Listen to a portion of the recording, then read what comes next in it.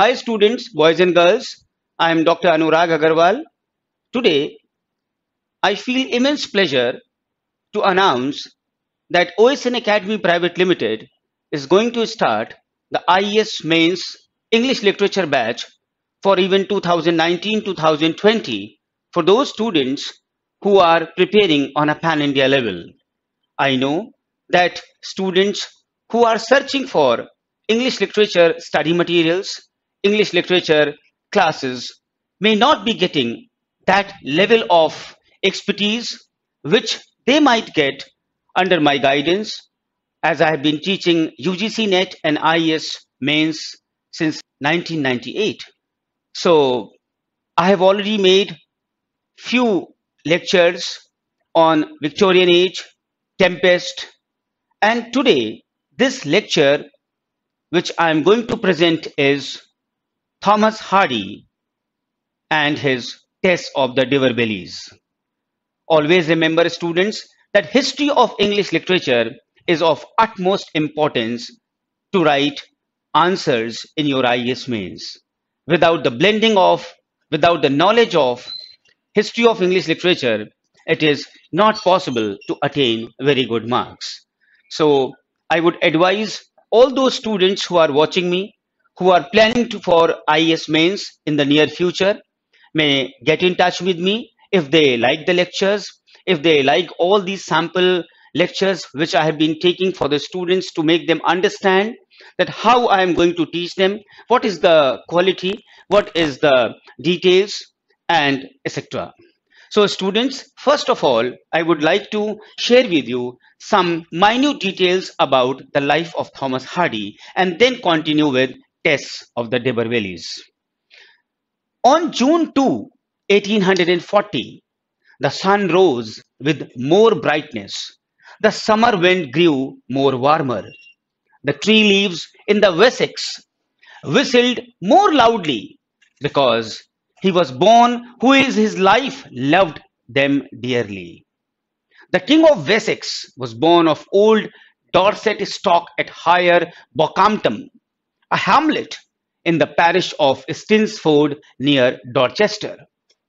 His Christian name was Thomas and family name was Hardy, and thus he became Thomas Hardy, the name which will never be forgotten by the coming generations. His father was a mason, though he enjoyed a good social status sometime, but now in the district his position was not very high. A buoyant and kindly man as his father was, he was interested in music and was often invited in the village festivities to sing. He loved his village deeply and therefore never left it. And this devoted musician reared up no ambition in his life. Thomas Hardy's mother was certainly ambitious. She was very fond of reading and wanted to give the best education to his son. And this stimulating woman had a very grand memory, and out of her big stock she would often tell beautiful stories to her son. Thomas Hardy owed much of his wisdom to his mother, but for love of music, love of literature and nature, he was surely indebted to his father. Thomas Hardy played a trick at the time of his birth. He lay quite breathless on the bed of his mother. Doctor declared him dead, and the old nurse, though pale and baffled, did not lose her sense and went on slapping the child. And the departing soul of Thomas Hardy returned, and for the coming 90 years refused Pluto to accompany him. Really, God's ways are mysterious. Who knew that the child who was not willing to come upon this earth would someday glorify it? And as a child, he would do nothing except wandering in the groves. He was very sympathetic even when he did not know the meaning of sympathy. He would come out of his house with a fiddle in his hand, would wander and wander, and would never return till it was dusk. His father did not object him roaming. Education can be started later. Let him enjoy, was his mandate about Thomas Hardy. And the child would go on chatting with trees and in nature. And in this love of nature, one could see the love of low living even animals. Once he became a sheep and got down on all his fours and began to mouth in the grass. And the sheep grazing near were looking with wonder at this new and the strange addition to their community. With the growth in age, his love for nature became intenser and deeper and deeper. And before entering the gate of school, his mother had produced in him an appetite for the education. And the result of this inspiration was that when he was 16 years of age, he had a good and profound knowledge of Latin, Greek, and English literature. Greek Testament, Iliad, and many plays of Sophocles and Aeschylus were read by him in the school life. His mother left a lasting influence on Thomas Hardy. She was his teacher and his guide. He had read Dryden and Dr. Johnson when his formal education was begun. In the class, he was the tiniest child with the biggest head. And in brilliancy, ready wit, grasp of knowledge, he surpassed everybody in the class. And he never spoke with his students, and yet he wanted to know all about them out of sheer love of human sympathy. Acting upon the advice of his parents, he daily walked the 6 miles distance to the school, and to the astonishment of his teachers and classmates, he went on improving in his health. And his frail body went on putting flesh, never allowing him to become fat. His father had a friend, John Hicks, who was an architect. Hardy, the boy of divided interests, was himself unable to choose any career. And Hicks solved the problem and took him as a pupil. He was a sincere and a liberal teacher. And after his training hours, he allowed Hardy to enjoy with his literature. And with the imposed education to architecture, self-education of literature was running at full speed. Hardy lived in the house still and daily walked from Bockhampton to Dorchester. And in Dorchester lived William Brains, who was a poet and a next-door neighbor. All the intellectual problems of Hardy were solved by this man. The admiration and the affection for this man Hardy could never rub off from his heart. These were the very happy days. And he enjoyed all the lives together, the professional life, the scholar's life, and the rustic homely life. Horace Mule, who was his fast friend, sometime his class fellow, was now a classical scholar of Queen's College, Cambridge. It was after so many discussions with this gifted man that Hardy won the RIBA prize for an essay on the application of colored bricks and terracotta in modern architecture. And when Hardy used to draw pencil lines on drawing papers, he wrote beautiful words in meters on those papers. And the poem he sent to the publisher, but in spite of their blunt refusal to publish, he went pouring his heart ceaselessly. And during his busy hours, he was acquainted with Miss Emma Gifford, the sister-in-law to the rector of St. Juliet. And Miss Gifford was fond of singing, painting, and riding. Though not very beautiful, she was handsomely attractive, and she had a fancy for Hardy. Hardy wondered on her choice because the fellow suffered from inferiority complex. Anyhow, he was married to Emma, and the woman who married Hardy in her fit of sentiments. And despite the overbrimming love of Hardy, they could not enjoy a peaceful married life. And the differences which arose between them were never settled. Hardy fulfilled her every will. And once she asked him to give up poetry and to infuse that much interest in prose fiction. All our praises and thanks are due to this woman who herself did not love Hardy, but made us all love him and respect him. It was she who made him a novelist. And the first novel written by Hardy to obligate her was The Poor Man and the Lady, which was rejected by George Meredith, the publisher, and was never produced in future. Hardy did not mind the remarks of George Meredith and, giving heed to his advices, wrote another novel, Desperate Remedies. It was published but proved an utter failure too. And then came his first successful novel, Under the Greenwood Tree.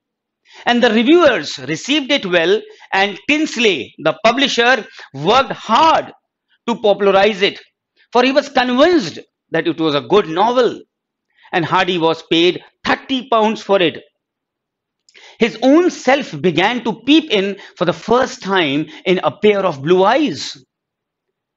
And in the meanwhile, his friend Horace Mayall died. Hardy was profoundly affected by it.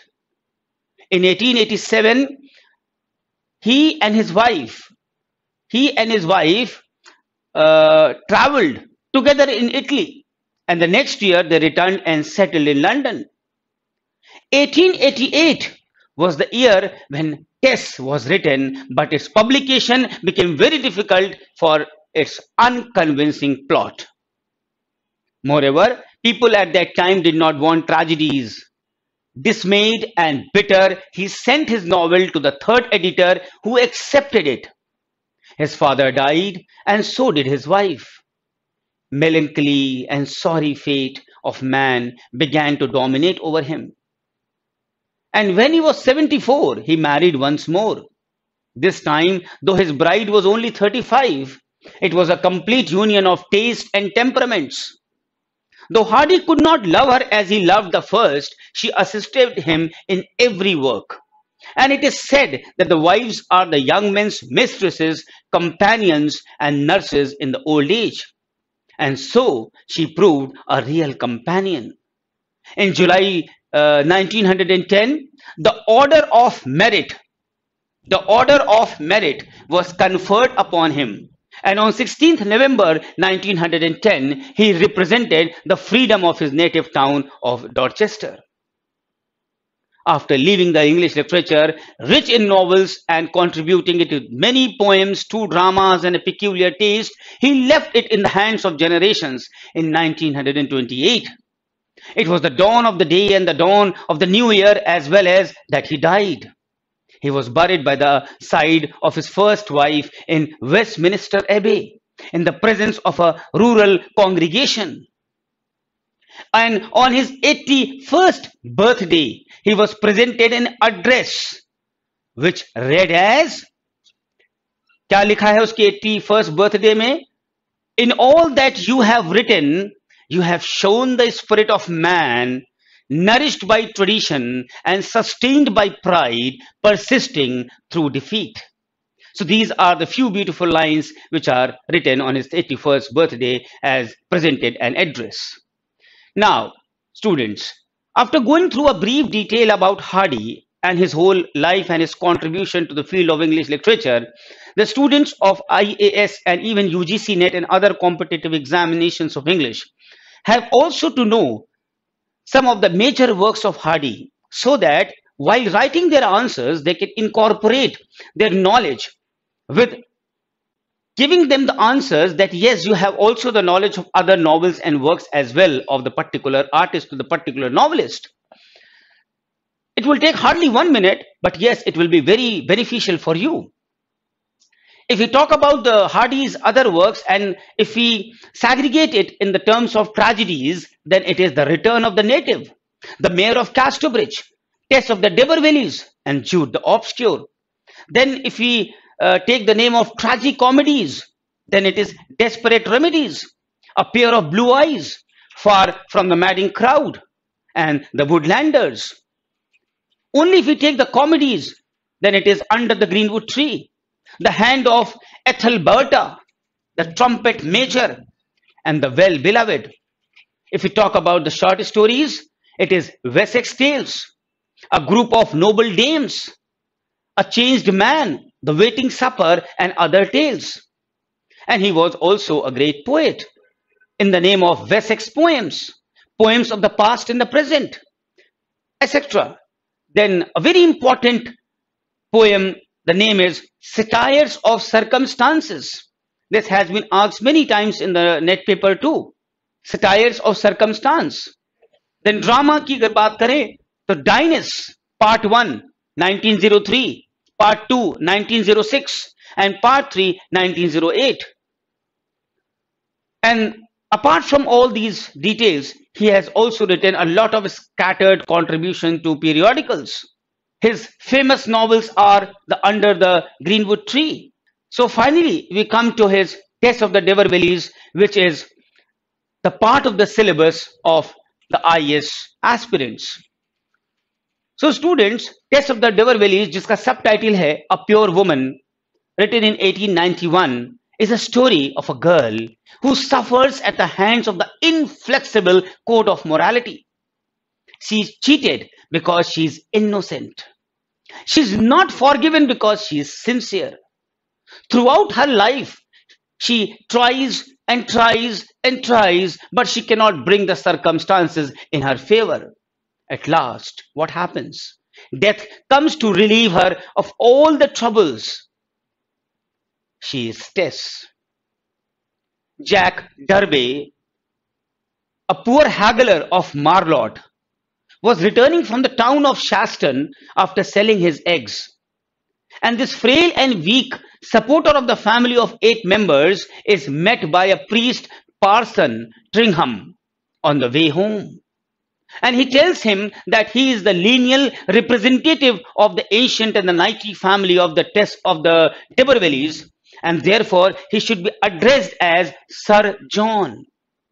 And this sudden shower of respect which he deserved turns his head and he starts drinking. Tess was the eldest daughter of the Derbyfield family. She, being asked by her parents to go to the old lady of the Debervelly family at Trantich, goes there to claim kinship and a job at the poultry. She falls a victim to the voluptuousness of Alec Deberville and the spoiled son of the blind old lady. Tess returns, and in the due course of time, a child is born, and soon he dies as well. To stand upon her own legs, she accepts a job as dairymaid in Talbot Tees. There she falls in love with Angle Clare, the youngest of the 3 sons of Reverend James Clare, a well-known earnest vicar. And unlike his 2 brothers, Angel is refused the university education because he loved humanity more than the divinity.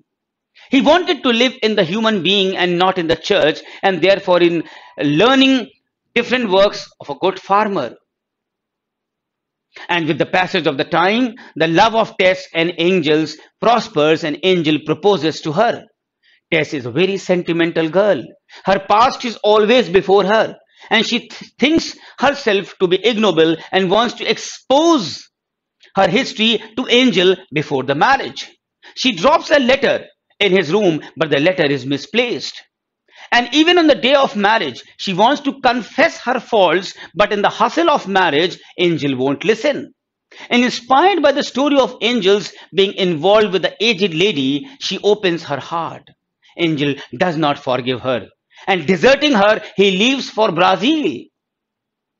So students, this is the storyline which I'm trying to give in front of you in a very shortened manner, which will give you that yes, for writing the answers, you have to be very perfect in the storyline, and this storyline or Hardy has to be known with the history of English literature, so that when you write the answers, you can actually manipulate it well, telling about the period of that time too.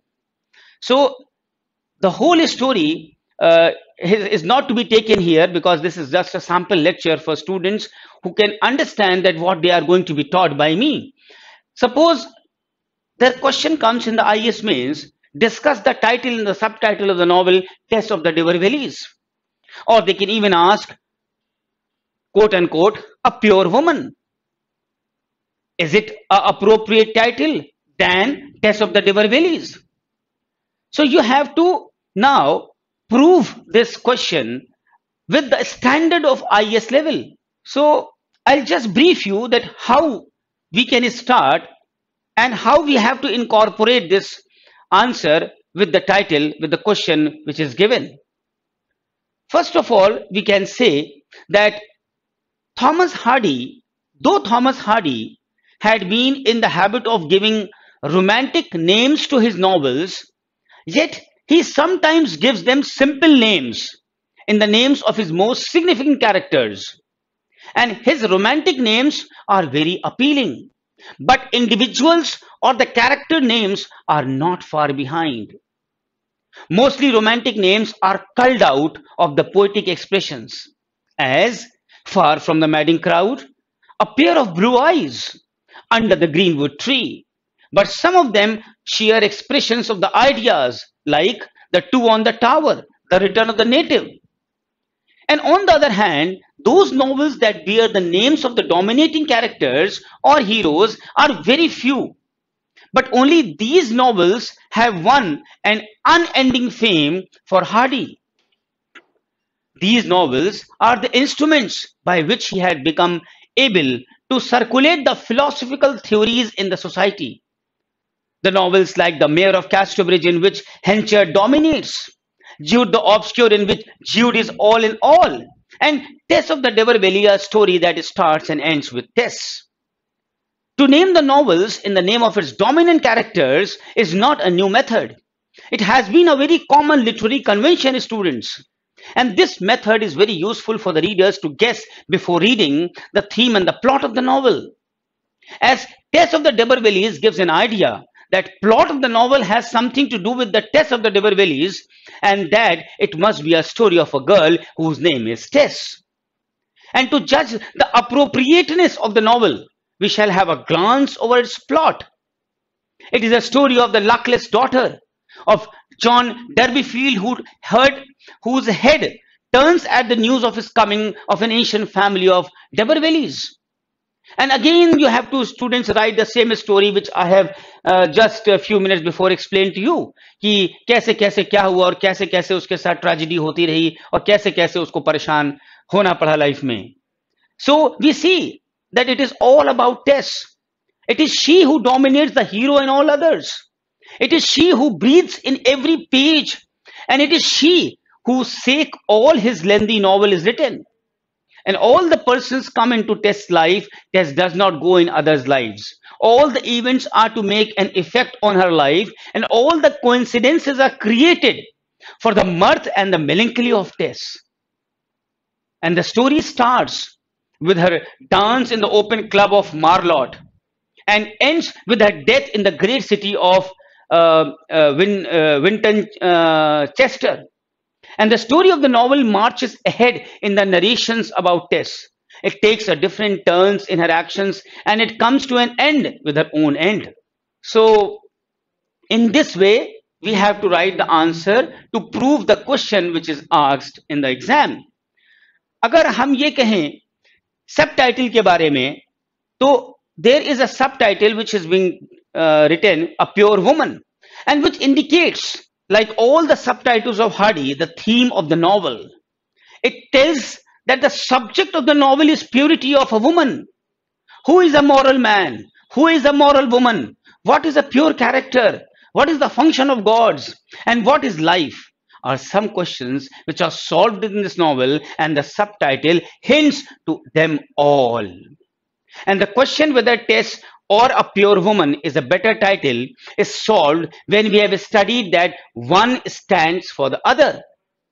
So these are two aspects of the same character, rather than two names of the same persons. One name is a proper noun and the other is an abstract noun.